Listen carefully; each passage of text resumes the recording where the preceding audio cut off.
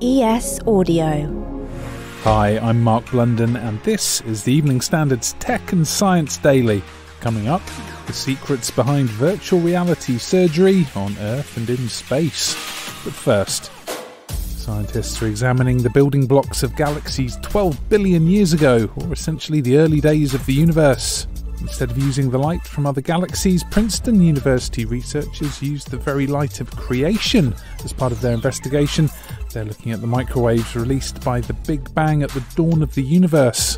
The team's been using the Subaru Hyper Suprime Cam survey to identify around 1.5 million galaxies where light's not been seen since 1.7 billion years after the Big Bang. And then ESA satellite data is used to measure cosmic microwaves to see the galaxy's earliest phase. It comes as stunning images were released from the James Webb Space Telescope showing a cartwheel galaxy and two smaller companion galaxies that were created from an intergalactic collision.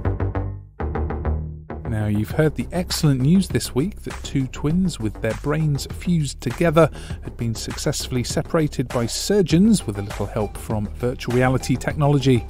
VR is transforming the medical world, and we spoke to Richard Scott, co-founder of Fundamental VR, who's developed VR tech enabling surgeon training sessions to help them drill for complex operations.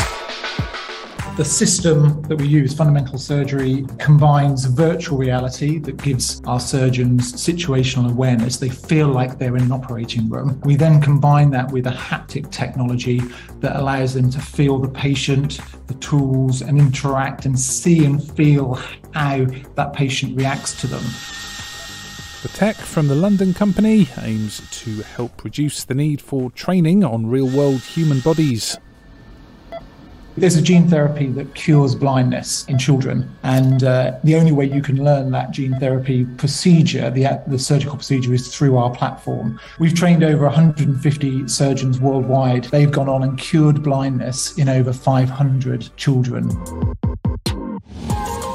Well, meanwhile, scientists are preparing a mini robot with little rubber hands for remote surgical procedures 200 miles above the Earth on the International Space Station. The robot is set to be tested, and it's hoped that the autonomous droid could be used to repair an astronaut's ruptured appendix on a mission to Mars if the trials by the end of 2024 are successful. Now, the University of Nebraska-Lincoln has been given $100,000 by NASA to get the project into space. The device is called Mira, or Miniaturized in Vivo Robotic Assistant, and it will conduct its tests in small experiments in a cupboard while aboard the ISS.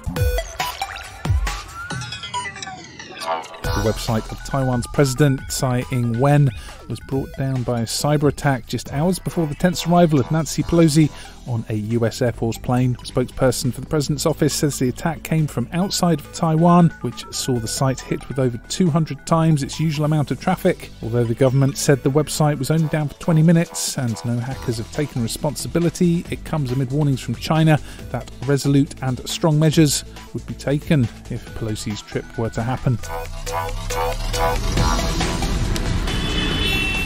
London Mayor Sadiq Khan is giving police more access to data from around 2,000 road cameras operated by Transport for London. Previously, traffic officers only had access to specific ANPR cameras in central London, but now they have full access to images across the capital's ultra-low emission zone. Police say the access is key to ensuring correct identification of vehicles, but the Open Rights Group privacy campaign is to challenge the mayor's decision in court. Footballers Harry Maguire and Cristiano Ronaldo are two of the 8 Manchester United players suffering the most online abuse. A report by Ofcom has found the pair being hit with the most trolling after the Alan Turing Institute analysed 2.3 million tweets in the first half of last season, which revealed about 60,000 abusive posts. And half of those abusive posts were aimed at just 12 players, 8 of who played for Manchester United.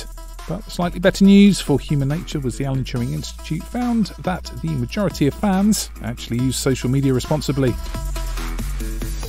Let's go to the ads. Stay there for more news from the world of tech and science, plus why cheerful children quickly become unhappy teenagers, and it's all down to life satisfaction. Why not hit rate and follow in the meantime? Welcome back. In a slight swipe to the left, yes, Tinder's parent company is to scale back plans for the use of technology such as virtual currencies and dating in the metaverse, which all follows announcement of a disappointing second quarter earnings. Match Group also announced a series of changes and departures from its management team, including Tinder chief exec Renate Nyborg, after a failure to meet growth expectations for revenue. In a shareholder letter, Match Group CEO Bernard Kim says a return to everyday life after COVID-19 lockdowns found the number of singletons trying dating apps for the first time not returned to the levels seen before the pandemic. And finally, it's a mystery as old as time why happy children quickly plunge into becoming moody teenagers. Now, a study has shed some light on teenagers' experience, saying they felt the fastest fall overall in happiness levels of any age group. The study by the University of Cambridge used results from a UK household survey between 2009 and 2018 to investigate how happy 91,000 British participants aged between 10 and 80 years old. When researchers looked at questions around how happy teenagers were with life, they found that this age group saw the steepest fall in satisfaction and overall happiness compared to other ages. You're up to date. Come back at 4 p.m. for the Leader podcast from the Evening Standard here in London, and we'll be back tomorrow at 1 p.m. See you then.